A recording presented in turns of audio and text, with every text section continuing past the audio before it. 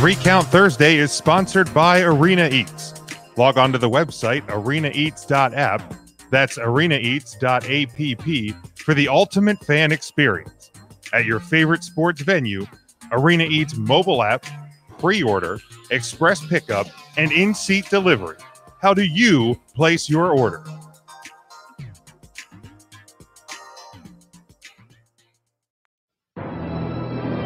The World Wrestling Federation, for over 50 years, the revolutionary force in sports entertainment. Oh, it's live, pal. We're really glad that you're our friend, and this is a friendship that'll never, ever end. Everybody 3 count. 1, 2, 3. 1, 2, 3.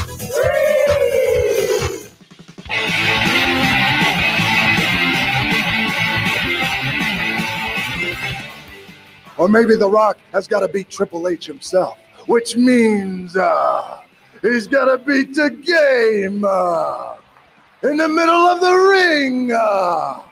And he has a $2 for a life.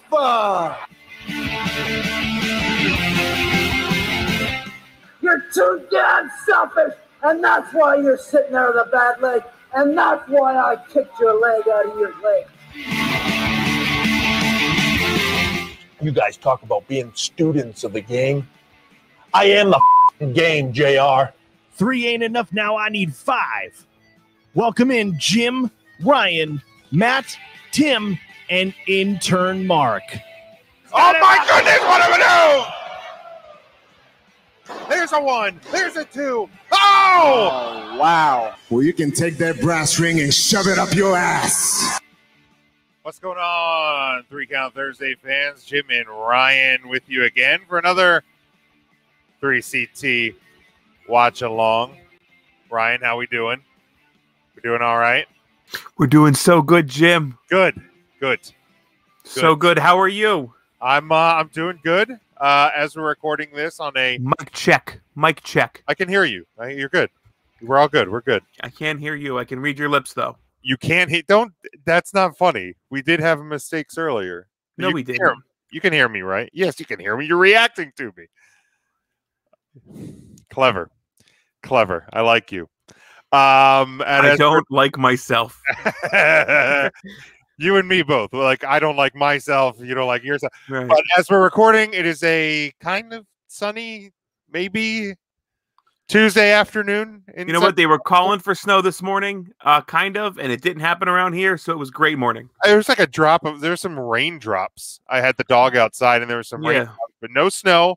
I think we're falling on my head. Some tomorrow night, maybe Thursday night, maybe this weekend into next week. I don't even know. I'm tired of it already. I hate winter. Why I live here, I'll never know. I do not know, but I thought since we are going into NXT TakeOver Vengeance Day this Sunday, I thought we'd jump way back to 2001, the very first WWE Vengeance pay-per-view, Vengeance 2001. So if you're playing along at home, go to your award-winning WWE network, find Vengeance 2001, and go to the time mark 2 hours, 20 minutes, and 10 seconds. It's 2 hours, 20 minutes, and 10 seconds. It is the very end of Chris Jericho and The Rock, and that leads into what will be the match we are covering on this one. That is Chris Jericho and Stone Cold Steve Austin to unify the WWE Championship and the World Heavyweight Championship, the WCW title. So, but this event, Vengeance 2001, was from was the first of 7 in a row for Vengeance, starting in December of 2001, and then in 2002 it moved to July for 2 years. One of them co-branded. Then 2003 it was a SmackDown event. In 2004 it stayed in July as a Raw event, and then 2005, 2006 were Raw events as well. In June 2007 was Vengeance Night of Champions. Then they paused the Vengeance brand for a couple of years till 2011. It was revived in San Antonio, and then of course this year they are reviving it again This time, as we've seen kind of the trend over the last year with the NXT brand, NXT TakeOver Vengeance Day this Sunday on the WWE Network. By the time everybody's hearing this, of course, we will already given our predictions for said show on Thursday night. But yeah, December 9th, 2001. Again, 2 hours, 20 minutes, 10 seconds is your start time. We will give you the cue when we are hitting play, and I will have the audio of the match, and I'll pan it up at times too, so it drowns Ryan and my crowing out. But December 9th, 2001. This was actually still under the WWF brand. I guess I forget when that actually had switched over. San Diego Sports Arena in San Diego, California, 11,800 fans, a buy rate of 307,000 for this show. Apparently, it was also the final WWF pay-per-view to air on Channel 4 in the UK. So yeah, of course, this was the night that it was the tournament bracket. Stone Cold Steve Austin had defeated Kurt Angle to retain the WWF Championship, as we will hear in a second. Chris Jericho will defeat The Rock to win the World Championship, the Big Gold, formerly the WCW Championship. That match was 19 minutes and 5 seconds. The Stone Cold Angle match was 14:55. This match, of course, then will be Jericho putting his world title on the line against Austin's WWF title. The winner takes all for the unified WWF Championship, to be the undisputed WWF Championship and have both belts. But just looking back at the event prior to us hitting play here, Ryan, this was when Sunday Night Heat was the kickoff show, pre-show. The APA defeated Billy and Chuck on Sunday Night Heat. If you've not watched the APA doc, I know intern Mark has said something about that in our group chat. Just want to take a moment to put that over. That is a fantastic little documentary. It's real good stuff. I need to watch. It's that. I need to watch the Bianca Belair Chronicle. Oh, real good. I did watch the Icons, the Yokozuna one, when it aired after Royal Rumble. But that was fantastic. But there's also, I think they dropped a couple more day of stuff. I think I don't know if they dropped it already, but it's going to be dropping soon, the day of this year's Royal Rumble, which is amazing the turnaround time they have on these things. And then also, I think there was like an untold on like the AJ Styles debut date. Like, there's a lot of stuff that I just need to dig into on the network. But then for Vengeance itself, there was 6 other matches besides these tournament matches. The show opened Albert and Scotty 2 Hotty defeating Christian and Test to open the show. Edge defeated William Regal to retain the Intercontinental Championship. Jeff Hardy defeated Matt Hardy in a singles match where Lita was the guest referee. The Dudley Boys, Bubba Ray and Devon, with Stacy Keibler at this time. Kind of forgot that she was with the Dudleys. They defeated the Big Show and Kane to retain their WWF Tag Team titles.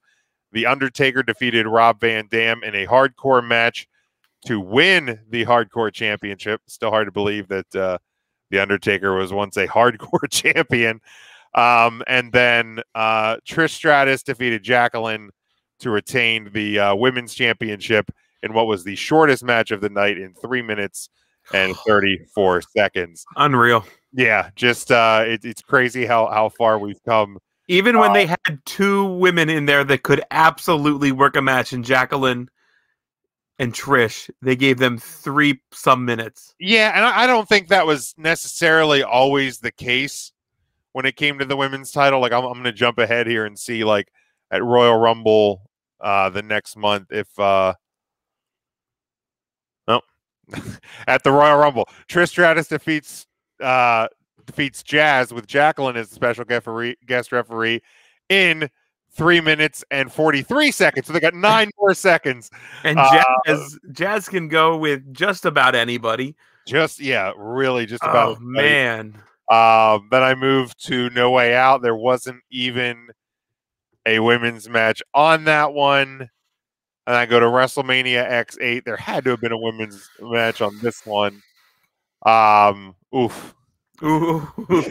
Jazz defeating Trish Stratus and Lita in a triple threat match, 6 minutes and 16 seconds. You add another woman, you double the time.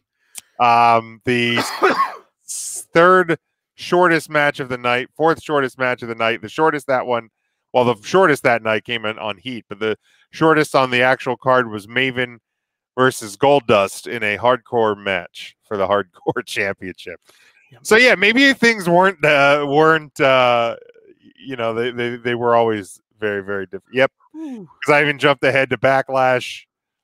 Jazz defeating Trish Stratus by submission in 429. So yeah, that sucks. My goodness. I thought maybe this was an I see you went to bat right away. You were like, no way this is true. I just because I know when we got into the Divas era, you defend your turf. That's fine. Like when we got into the Divas era, obviously it got. You're right. Obviously, the matches were a little longer because they had to strip down to their bra and panties to have, and that takes time. I get it. That takes time.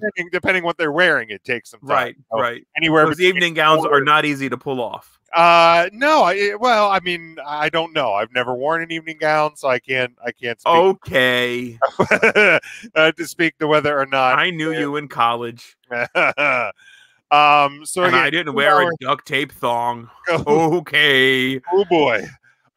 2 hours, 20 minutes, and 10 seconds is the time. Like I said, we'll see the closing minutes here to the match between The Rock and Chris Jericho.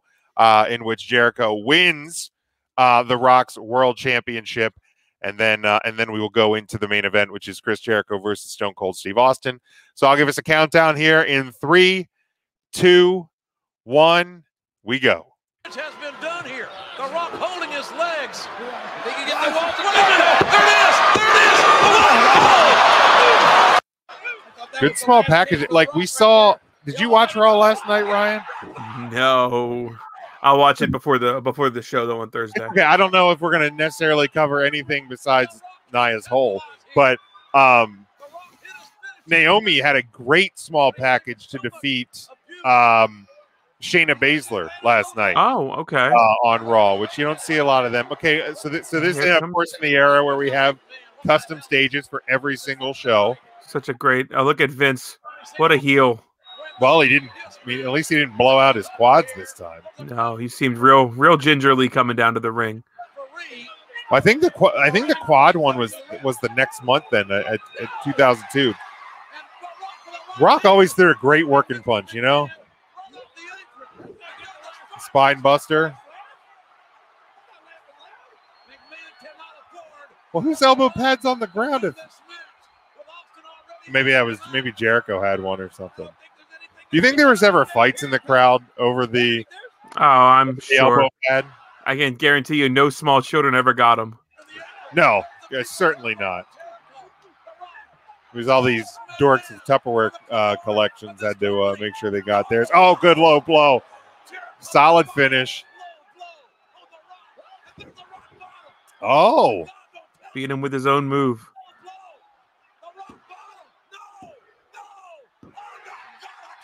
Earl Hebner had one of the best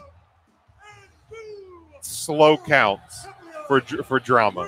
Say what you want. I think Hebner was a fantastic referee. Oh, he was. Absolutely was. But like if he was tired or beat up or whatever, I think he had one of the best. Oh, so we go right into it. And here we go. Right, and again, earlier this night, we saw Austin beat Kurt Angle to get to this point, so he's beaten up as well. Hey, you see him kind of limping in here. I think that's just his knees. Well, yeah, it certainly he wasn't selling at this point. Wait, what? I got to work twice? What? You want me to go out there? You want to go out there, get tired, and come back and do it again? What? I can imagine that conversation had to go pretty well. I don't think Austin was as fun-loving as he is now back in these days. Bell hasn't rung yet. Oh. The chair headshot, I know he got his hands up, but that still do not age well. See, getting those hands up, I mean, takes away a bit of that feeling for me. And I feel like Austin was always pretty decent at getting his hands up. I mean, maybe that's why he can make coherent sentences still to this day. Maybe.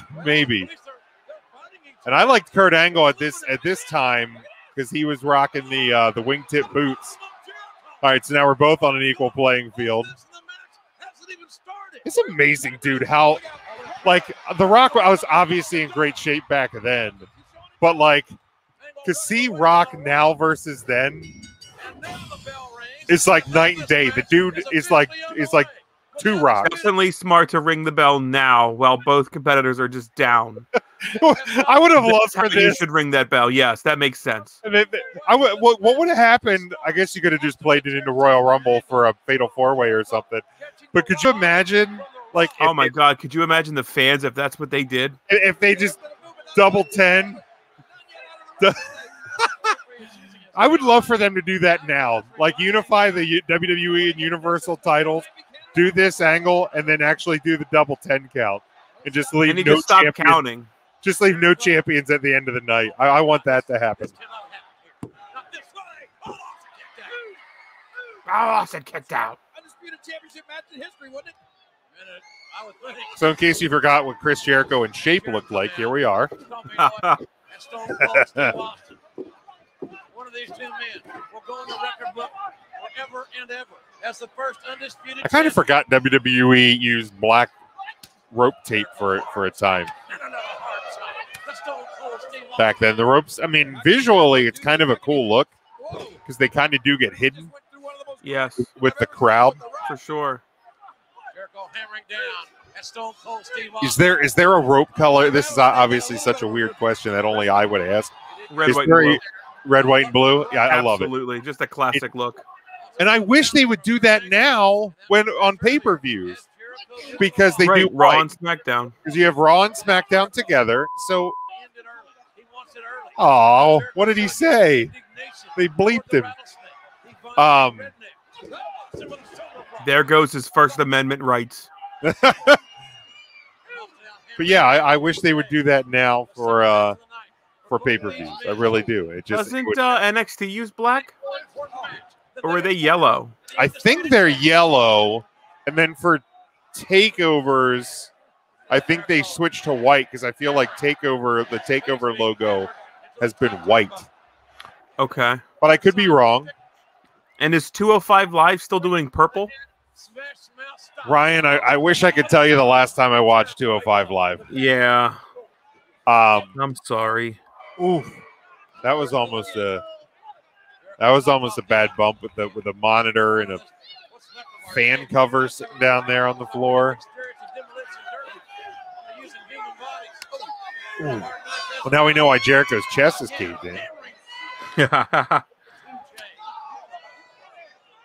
Security guys get back. Come on, man, get back. It looks like I'm sure you've seen the GIF of like the security guy into a stadium that's like barely even patting people down. That's what this guy's looking like. Like, hey, just come on, get back. And get the 3 count on Chris Jericho. 3 count, JR. I'll be expecting royalties off of that. Right across the railing. Yeah, I touched Austin. All right. I touched it. I'm never going to wash this hand again. I've never washed it before. Ooh. And that's how COVID started. It's, it's funny, like, now to go back and watch, like, older shows and see, because we've gotten so used to the turnbuckle post being covered with the LED boards and the LED ring aprons and like all of the things that we're used to now.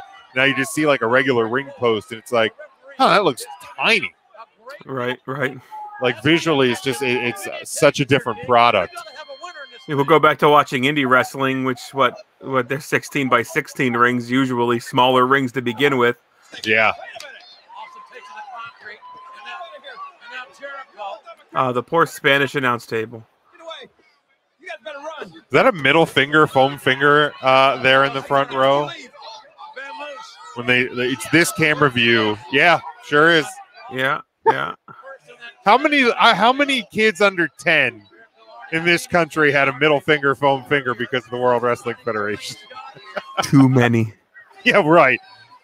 Like the time I was at the Hershey show and a mom was yelling at the kid. It's like 7-year-old kid because he wasn't giving the finger when Austin came out. I was like, yes. That didn't feel great when I was 16. Now at 35, I'm looking back on that going, that's not great. Well, that was on the padding, right? Okay. The double padding definitely sell the back. Come on, Jericho. Imagine that splat today. Oof. Partially on the mat, partially on the concrete. That's what the Rattlesnake had in mind. Man, this era, like JR, just told such great stories. Oh. Everything he did was passionate too. It sounded passionate. Yeah, absolutely. Definitely within his grasp. Match can only be won in the ring. It's not a hardcore match. Austin. Jericho sidestepped Austin, who had the full head of steam, and Austin. And obviously, do you see that move anymore other than Goldberg? Running through the, I just don't remember seeing it very often. I feel like we saw it with Lashley like this fall. Okay, yeah. Because he uses a spear. But yeah, that's it's sometimes some of these like the little things kind of get lost anymore. But yeah, I mean, talking about like that era of commentators with JR and the King, everybody, you can obviously find fault in the King from a personal standpoint, obviously, but from a commentary team, I mean, just really one of the best of all time. I mean, my personal favorites, Gorilla and Bobby, but JR and King are absolutely right up there. Fun match. I mean, you spent a lot of time on the outside, and now you're probably working your way towards, I'm assuming this match was no DQ or no count out. It doesn't say here, but I would imagine, because like, why would you? Hebner wasn't counting. Well, that's true, but I feel like this was still Attitude Era-ish. I don't know how much rules come into play on this one. Yeah, it doesn't say anywhere. Enough for that, I guess. Yeah, it doesn't say anywhere on the Wikipedia page or even in like the notes about the main event. But I would imagine that they, probably didn't want to do any sort of a DQ or something like that. Solid suplex. Turnbuckle pads were like velvety. It looks like.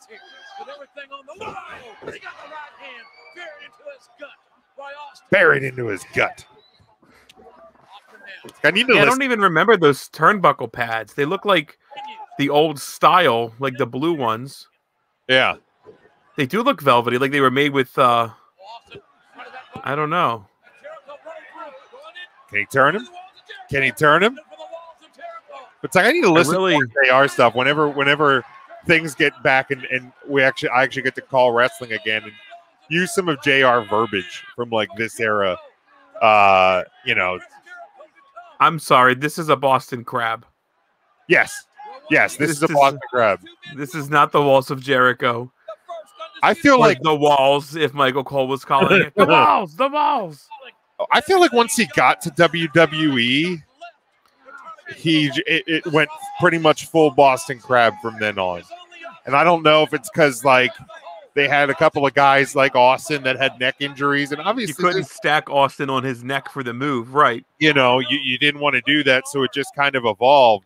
But I don't feel like even the Rock match had him in this move, because I watched the match before we went on air, and had him in the Walls of Jericho, which again, just the Boston Crab. Yeah, it definitely changed, and like I said, I don't know if that was a conscious effort or that was Jericho just predicted. Oh, the great referee bump! Damn, Hebner felt that for a week. Sure did, but like I don't know if Jericho was just preempting his future out of shapeness and just got lazy or what. I don't know. Jesus.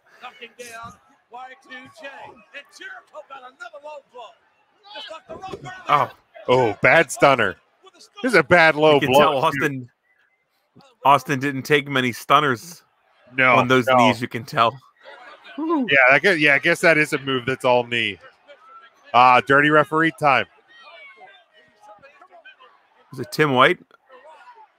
Nick I don't even know who that guy is. Oh, Nick Patrick.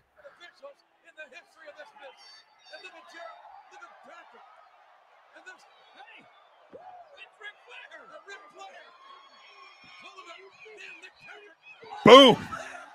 That damn Nick Patrick. I love it. God, just gimmick the fuck out of this, huh? Oh, I'm sure Rick's going to bleed for that. Oh, yeah. I would imagine he's cutting right now. Whoever reached down and touched him.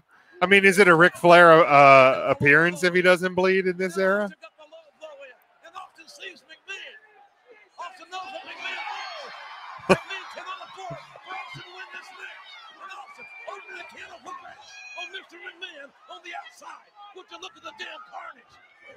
Just great. Just great. This is so good.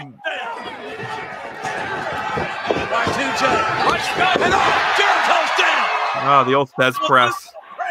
One more time. Oh, Austin now. You can feel the momentum. Fez press, double elbows. I mean, like we talked about moveset last week on the show. And I feel like for the most part, I mean, Austin was a guy. I mean, he was a traditional wrestler, and then he had, you know, a handful of favorites, and that was about it. Right.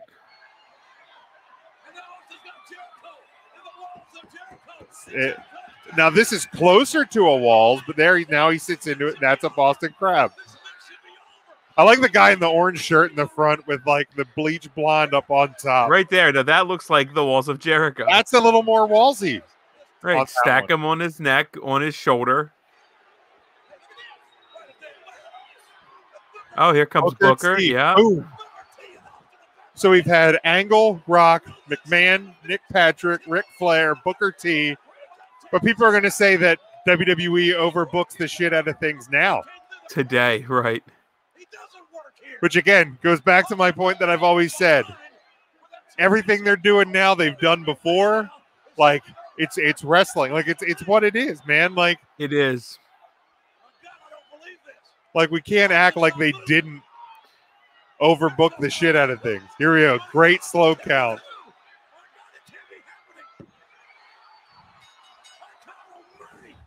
It's fantastic. Well, that was anticlimactic. Yeah. I mean, I guess that belt shot really did it. Look at that quaff on McMahon. For the love of God, I cannot believe this. Look at Mr. McMahon. He's laughing now. He's laughing loud. He's laughing loud. He said he was going to be the last laugher, and he is. So again, like, so that's the big gold and the big eagle, correct? Yes. At this time, okay. And Jericho. And like, obviously, two different gold platings because the big gold looked better, in my opinion, at this point than the big eagle. I agree. But it wasn't long after this. I think it was after WrestleMania that they changed them. Then once Triple H won Jericho, they had both belts for a bit, correct? Yeah, Jericho's run up to. So this is the show where the Vince laughing gif comes from. Oh wow! Yeah, there it was. Yeah, I just saw that. But yeah, so Jericho carried the two belts up through WrestleMania. Triple H won them, and then a week or two later, I want to see if it says when they unveiled that one. I'm gonna try to pull it up here on. Now that's a belt you had, correct? You had the Undisputed Championship replica. I did, yeah. Bummer, we don't get to see if Ric Flair cut himself or not. That's a shame. I mean, I'm sure he did. I'm absolutely sure he did. So I mean, head anywhere near a ring post, I'm sure Flair was busted open. I mean, he probably just did it for fun at that point. Okay, so after Chris Jericho unified the WWF and WCW championships into the undisputed WWF championship, the 2 belts were used until a single undisputed championship belt was introduced to Champion Triple H on the April 1st episode of Raw. The new belt was designed by New York-based tattoo artist Keith Chiaramello. Taking inspiration from WCW, this name included a nameplate, and like the previous 2 designs, it had an eagle atop the globe. And then that one eventually was made into had a bigger version was made for Brock Lesnar, because the first one had a 10-inch plate, and then it went to a 12 once Lesnar got it, because the 10-inch plate looked way too small. That makes sense on Brock. So let's see here. WrestleMania. Okay, so it was a couple of weeks after, because WrestleMania 18, when Triple H won the titles, was March 17th, and then the new one wasn't unveiled until April the 1st. So Triple H was even going double belt there for a couple of weeks. But okay. But yeah, that was a championship match that got dramatically overshadowed. Sure. Of course, by the Rock and Hogan on that one. For sure. So yeah, the very first Vengeance main event. I'm sure I've seen that. I probably had seen it. I don't know how many shows I was seeing live back in high school. But I know I hadn't seen it in a really long time. And yeah, right. When jokingly, because I truly, I was just like, well, let's just do the main event of the first Vengeance, and I wasn't going to look even to what it was until we like sat down to record, and then Tim blew up the whole thing in our group message. Damn you, Tim. And once he said that, I was like, oh, okay. Like once I think I obviously would have realized what it was when it came to be. But fun little match, like I said. Sure was. Gimmick like a motherfucker, but I'm pretty sure that was just the WWE in the late 90s and early 2000s. Yeah, and I'm sure we're going to see some gimmicks tomorrow night on NXT Vengeance Day, from the first to the most current. We're going to see both of the conclusions, Jim, of the Dusty Rhodes Classic, the men's and the ladies. The NXT Women's Championship match is a 3-way match, so I'm sure that's going to have what some might call some gaga in it. Toni Storm, Mercedes Martinez, Io Shirai. There's a street fight, because why wouldn't there be in an NXT show for the North American Championship match? Gargano and Kushida. That should be just a hoot. And then obviously Pete Dunne, Finn Balor for the NXT Championship match. That's going to be a really good show. I can't wait to see it tomorrow. I know we talked about it on Thursday. Jim, any changes to your picks? Anything you want to update? No, I think that we're 1 day away. I think I'm going to stick with what I went with on Thursday. I mean, I'm going to reiterate what I said on Thursday, in that I feel like it's I feel like this is the second street fight for the North American title in the past year. I feel like that's a kind of a bummer, because I think that's a title that could very much be like a wrestler's title, a worker's title. Yeah. And they've done the street fight thing a couple of times. Like I give AEW shit for going to Wells a few too many times. I'm sure. I mean, it's hard to remember 2 days ago on Thursday, but I'm sure I'm going to probably give AEW shit for just wheeling out Sting for another interview with Tony Schiavone. Probably will. Yeah. Dynamite, but I'll give NXT shit as well. Like, you're going back to that street fight a few times, and I get we're doing what we can, and there's been quite a battle. Now, why do they, I mean, this is on Wikipedia, but why do they have Kushida listed as Kush? You know what? Why wouldn't you? But it's not, but maybe this is just somebody being goofy, because it doesn't, like, if you click on his name, it doesn't take you to like Kushida. Correct. So maybe somebody just edited it, because obviously Wikipedia, you can do that sort of a thing. That's why you have to trust everything you see on Wikipedia.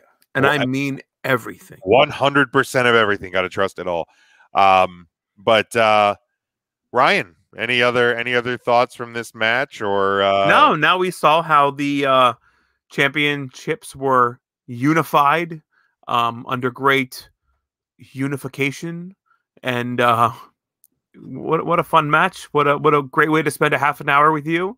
We hope you enjoy Vengeance Day tomorrow. We hope you enjoyed watching this with us on a Saturday, because let's face it, what else is there to do for a half an hour? What else would you be doing on a Saturday? Right? Football's over, so you might as well spend half an hour with your favorite wrestling podcast. Of course, you can follow him at RYN Eagle, follow me at Big Jim Sports, but make sure you're following along with the show at 3 Count Thursday, Facebook, Twitter, and Instagram. Everything's up on the video page here. Whatamover.net. We dropped the new I'm a Sausage Guy shirt and our collar and elbow brand deal and much more. Guys, thanks again for tuning in with us, and enjoy Vengeance Day tomorrow night on the award-winning WWE Network. Until next Thursday, we will talk to you then. Stay safe, stay smart, and go for the pin.